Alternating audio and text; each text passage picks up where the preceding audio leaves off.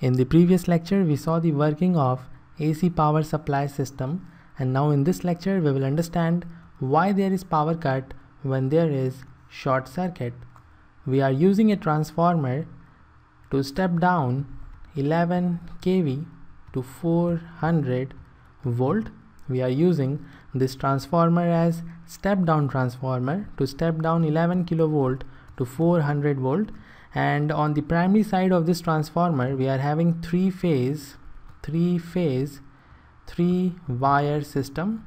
There are three wires, and on the secondary side of the transformer where we are getting 400 volt, we have three phase 4 wire system. There are three wires, as in primary side they are red, yellow and blue, and addition to this three wires we also have one extra wire which we call as neutral. And we already know how the connection is made if we have to supply power to a house. So let's take two houses for our analysis. This is the first house, and let's assume this house is getting its power when it is connected to red and it is connected to neutral. So this house is connected between a red line and neutral. There is another house H2, and this house is not connected between red and neutral, but it is connected between yellow and neutral. This is house 2. On the primary side of the transformer we have air brake switch.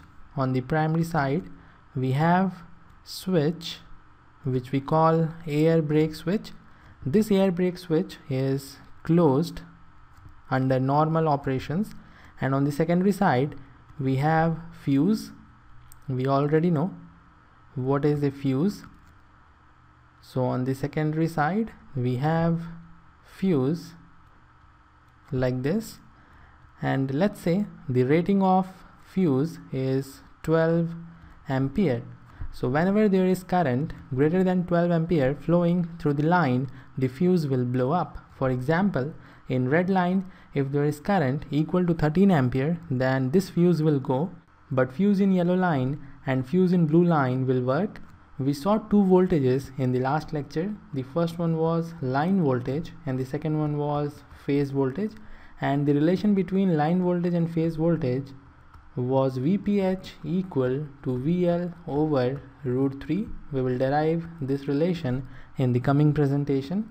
The phase voltage is equal to the line voltage over root 3, and as you can see, the secondary side of transformer is giving us 400 volt, which is the line voltage.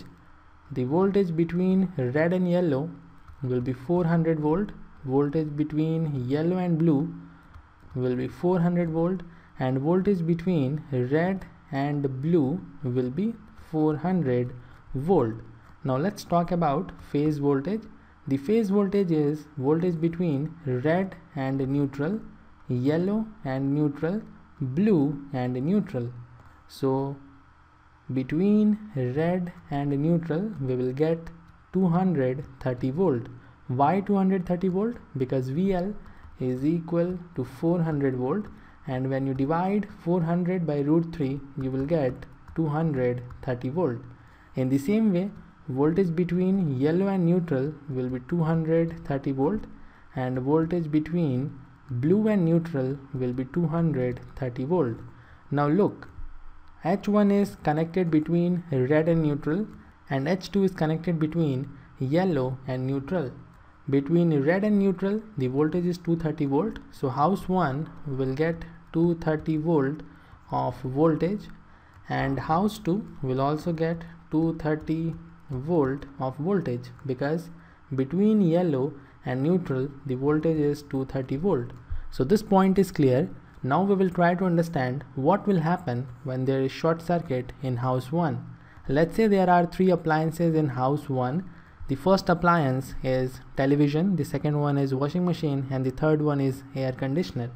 And we will connect these three appliances in parallel manner.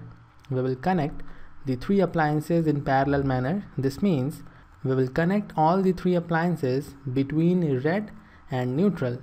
This is red and this one is neutral, and now we will enter in the first house. You can see all the three appliances are connected in parallel. This line is neutral and this line is red, so the voltage across the three devices are 230 volt because they are connected in parallel. Now there is one homework problem for you. You have to tell me what will happen if we connect the three devices in series. I will show you how the connection will look.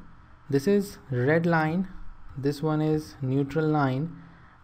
First television is connected, then washing machine is connected, and then AC is connected. This is how they will be connected in series. You have to tell me what will happen, whether they will work or not, and this is your homework problem. Once you have your answer, post it in comment section. Now we will analyze what will happen if there is short circuit in air conditioner. Before this, let's say the rating of television is 115 watt. 115 watt, this is the power rating. Rating of washing machine is 230 watt, and rating of air conditioner is 2.3 kilowatt. 2.3 kilowatt. From this we can easily calculate the current drawn by all the three appliances. For television, the current drawn, let's say the current is ITV, is equal to 115 watt over the voltage, which is 230 volt. When you solve this, you will get 0.5 amp as the current drawn by the television. So 0.5 amp is the current, and for washing machine you will get 1 amp, because 230 watt divided by 230 volt is 1 ampere, and for air conditioner you will get 10 ampere. So what is the total current drawn by the house 1? The total current will be 0.5 ampere plus 1 ampere plus 10 ampere. So the total current is 11.5 ampere, which is below the rating of the fuse, which is 12 ampere. And we are taking one hypothetical situation because generally you will have fuse in your house, so we don't have to worry about the fuse of the transmission line. But here there is no fuse in the house, and we are taking 11.5 ampere current to run the three appliances, and the rating of fuse is 12 ampere. So if the current drawn by house 1 increases from this value and the increased value is greater than 12 amp, then the fuse will blow. And this may happen when there is short circuit in any of the three appliances. And we already assumed there is momentary short circuit in air conditioner. When there is momentary short circuit,